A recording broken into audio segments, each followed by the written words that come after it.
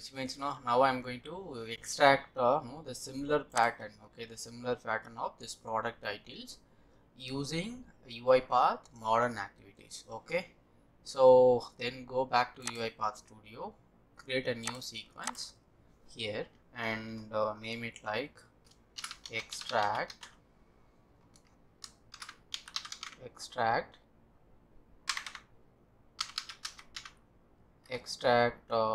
Amazon product title. Okay, so now I will go step by step, okay, from opening the browser and then clicking on product title, typing on the product title, then clicking on search button, then followed by I want to get my product titles. Okay, and to open my browser, so what activity I can use, you can add a UI automation into activity panel. So I'm going to use modern activity. Okay, use application or browser and just indicate the browser, and that's it. Or else you can give only Amazon URL. Let's say go back to here and just type amazon.in. so this is the page we need to initialize, right? So then go back to studio and remove this, within double quotes add this. Okay, and can we check this, because here in the open and you click always. Okay, then in the close you can close it always. Okay, then see how it is opening, with whether it is opening or not. And so just click on run file and it's opened a new browser and closed it. Okay, now let's go here and minimize this, and okay, now I initialize my browser. Okay, now I want to type a product. Okay, maybe I'm going to type some product like mobiles. Okay, so just go here and so you can open a new window. Okay, click on escape and control N, let's say amazon.in. Okay, so see, this is the page right now. It is in a visible mode, and go back to straight to the studio, then click on this indicate and highlight your the text field, so where you are going to enter your product title. Just now I am giving the anchor button all, then click confirm. Okay, then in here I am going to give within a double quotes mobile. So I want to type some mobiles on the product title, then followed by I have to click a search button, right? Then click activity, drag and drop, click activity and click on indicate and just click on search button. Okay, so that is done. And now after this I need to extract my similar pattern of product titles, right? Let's go back to my browser, let's say mobile, then click on search button, so you will get this. Okay, this time so I'm going to use an activity, I'm not going to use data scraping, so I'm going to use here extract. Okay, extract.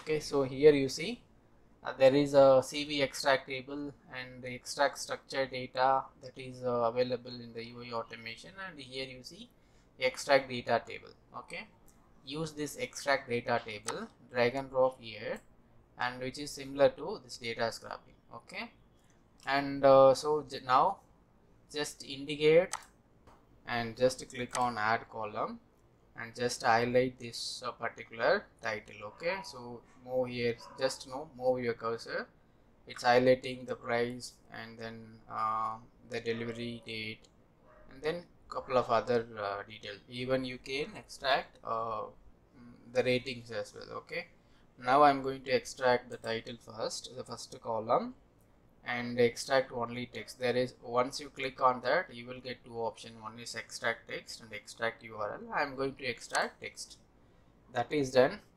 And now so if you click confirm, that is done. So you can change your column name, that is here itself, that is a product title, PRODUCT product, title. Okay, title. And so if you want to add one more column, you can add it clicking on the add new column, and you can go with getting a price. Okay, so here you see at the time of highlighting this particular title, it's only captured only two title, because the sponsor title is different and this title is different. Okay, so if you want to capture the same and you need to re-highlight, I mean you need to highlight it again with another format. Okay, let's say, and I'm now redoing it again, so I'm going back and just cancel it. Okay, close, go back 1 second, cancel it, no, and click on again. So let's say now I highlighted only sponsor title. Okay, let's say now I highlighted this one sponsor title, click on text, and it's highlighted here. Okay, and it means it captured the second title automatically, but not in the third title, because the third title format is different. So I have to highlight here also. If you highlight this title, and so whatever there is in a similar format of the second title match, and it will be highlighted here. Okay, scroll down using your mouse wheel and then come down slowly and see where is there any other title is left in this page. If it is left, you can highlight that also, and if you highlight that particular title and whatever the similar pattern is available, it will be highlighted there. So now we highlighted two possibility, one is the sponsor title and other is the common title, and then we are getting all the title. Now it's we have a 22 rows. Okay, now you can change your name here, click on confirm and just delete it and add your product name. Okay, that's it. Now, and if you want to get a price, you can add a new column, then click on the price. So then extract text, I want only price text. Okay, so if you click on text, and it will highlighting the similar pattern. Hey, here I found one more similar pattern, but not here. Okay, I want to highlight here, just click on it, then it's highlighted other similar pattern of this one. Okay, hey, I found the similar pattern of this one, and so just go to this page and you see, and there are the same similar pattern highlighted. Okay, that is done. You can click on confirm. This is all about price. Okay, price. Okay, as of now this is enough for me. I'm going to get only product name and price. Okay, then click on save. Okay, so you can change your this you can change this property as well. If you click on this, and here you see the product name, and the extracted data type is text, and here you see the sample, and if you want to sort ascending order descending order, you can do it here itself. Okay, no need to get it back to the Excel and sorting it later. That's it. Okay, now I'm going to save and click on save and close, and if you need preview, you can click on preview button, and it will show you the entire thing. So here the product name is available and the price is available in the next column, and close it. Okay, now save and close, and it's again it's asking is there multiple page rows are configured, but next button is not set. Okay, I'm going to set next button. Just do not here you can move it, but the classic it will be difficult. Just click on continue, and I'm not extract this one, the next page. So here, okay, so it's extracted the data. So I'm going to create a variable, that is control K dt table. Okay, enter, and so for the same I'm going to store it somewhere. Okay, so Amazon,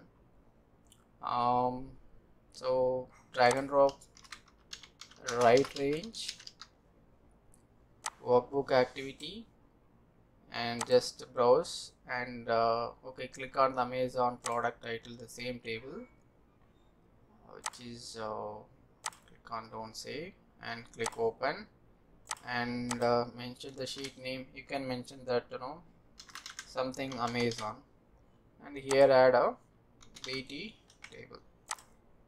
Okay, and click on add address. Okay, that's it. Now I'm going to run this workflow and see what is happening, and I'm going to close this Amazon web page and click on run file. Now you see the browser opened, and it's the bot is going to type mobile, then it's click the search button, then it's it's extracted the data and it's stored into this Excel. Okay, let's check the Excel, and here go to project panel and just click on refresh button, Amazon product DT, and open it, and go here in the Amazon, and here you see product name and price. Okay, so this is how the modern activity works. Okay, so